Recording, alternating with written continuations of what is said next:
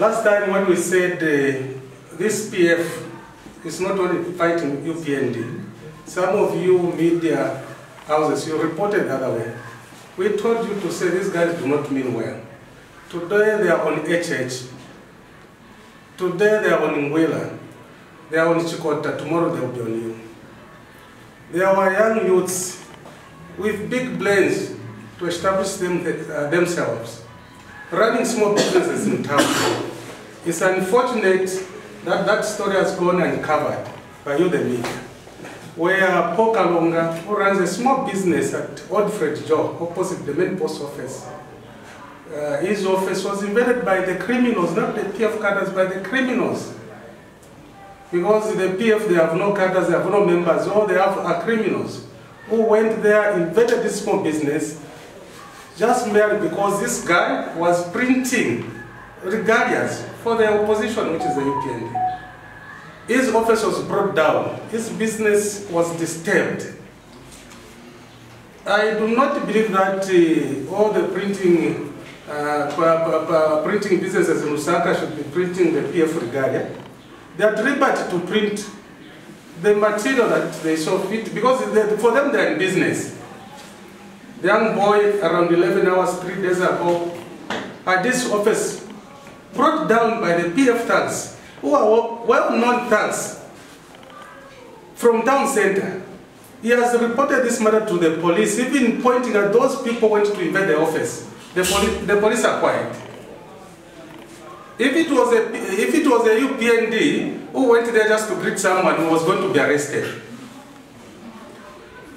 we know the Public Order Act and rule of law only applies when on the UPND. I want to take this opportunity to tell the Deputy Commissioner of LUSAKA Division, Mr. Masie, Mr. Kanza, the Commanding Officer, LUSAKA District Urban, that we have now allowed the PF to go so far, and as UPND we are not going to sit back. We are going to protect our comrades who are doing businesses in town. We are going to protect every Zambian. We are not going to wait for you. The day that place was invaded, the police officers were there. There's a police officer just nearby from where the attackers went to attack. They are watching hopelessly because they cannot do anything. The day before, when Karimash was being butchered, the police opted to come here where it was very peaceful and left those criminals to butcher each other. And instead of arresting the culprits who attacked Karimash, instead they attacked the victim. I want now to urge the youths of the UPND that it's no longer time to protect ourselves, but let's go and protect our colleagues who are not even UPND out there, who are being harassed, who are being beaten. Enough is enough. And the people attacked this, they are found along which road? At town center there, Chiparamba Road. I don't want to give an ultimatum because we have given enough.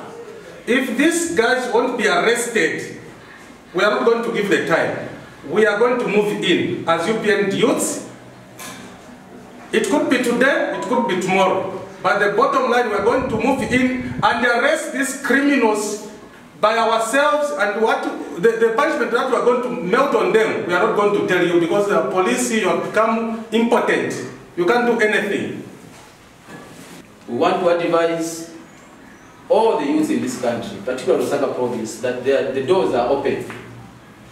And we are simply extending our olive branch to all the youths in LUSAKA, those who are not in UPND, those who are in PF, those who are in MDC, MMD, and the de facto NDC youths. Please, all of you, we are inviting you to join UPND, to join hands with us UPND youths. And the reason is simple. We have seen youth being victimized because they've insisted that they want to belong to a certain failed political party, but they've been rejected severally. They've been beaten, and we feel the solution is there for them. I'm talking about Ino and the group as an example. They've been rejected. By the party, they claim that they want to be in this party. But as for UPND, me as a provincial youth chairman, I'm inviting in on the group. Say, guys, they don't mean well. And I also want to express my displeasure how a fellow human being can rejoice that the fellow human being has been beaten because that person belongs to another political party. It can't happen like that. It means there is no leadership. That organization is very dangerous. So I urge the youths that come to UPND, all of you, we're extending our olive branch to all the youths to come and join hands in UPND with us and liberate this country, because we deserve better leadership, not what is happening. Where human life has lost value, the sacredness of human life has been reduced to zero. I want to say that as UPND youths, we are very sad. Even as a person, as a youth in Zambia, I am very sad that 5 months ago, the President of this Republic, Mr. Edgar Lungu, he told the nation in no uncertain terms. Even when some of us in the UPND, we knew that the man was just being rhetoric. We knew that the man did not even know in the first place what he was talking about. But however, he went and he promised to say within 6 months that he wants to see the Inspector General, he himself has appointed, that he should reorganize the police force. For me, I don't even call it a service, because it is only a service when they are dealing with the PF thugs, and it is a police force when they are dealing with the UPND. He went and he promised this country, the citizens, that within 6 months, if his appointed Inspector General of Police is not performing, that he will fire him. 5 months down the road, this is a question that I'm asking to you, our media personnel seated here. This is the same question that I'm asking to the Zambian people. As Mr. Kanganja reorganized the police force, the answer is obvious. It is a big no. 5 months today, Mr. Edgar Lungu today is on record as having said that, arising from what happened at the PF Secretariat, that he has given the Inspector General the last test. Now, I think Mr. Edgar Lungu should know that probably he might not even qualify to be amongst the 10 intelligent Zambians. And we want to say this in no uncertain terms as youths of UPND, that test he has given Mr. Kanganja, for us, we want to tell him to say, can you keep Mr. Kanganja? Because you love him so much. And whatever his performance that Mr. Kanganja has exhibited as IG, as his appointing authority, you are very comfortable and you are very happy about it. And we just want to advise him that instead of Mr. Edgar Lungu giving Kanganja the last test, the Zambian people, we are giving Mr. Edgar Lungu the last test on the 12th of August, so that Mr. Kanganja and Mr. Edgar Lungu, they can go together. So for now, we don't mind whether Mr. Kanganja goes or he stays, but one thing for sure is that Mr. Edgar Lungu and Kakoma Kanganja, on the 12th of August, they are going.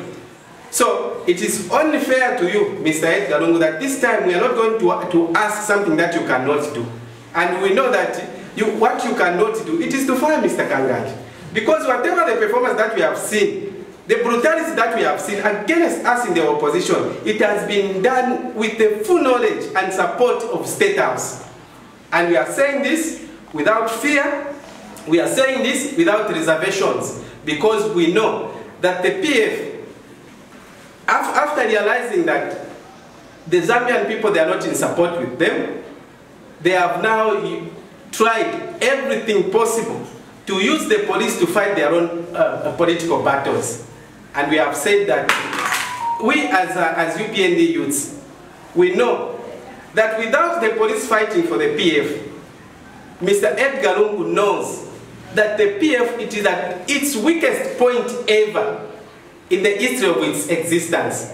So we want to advise Mr. Edgar Lungu to say, what if he was a serious president, please underline my word, if Mr. Edgar Lungu was a serious president, Mr. Kanganja could not even have lasted 2 months from the time he was appointed.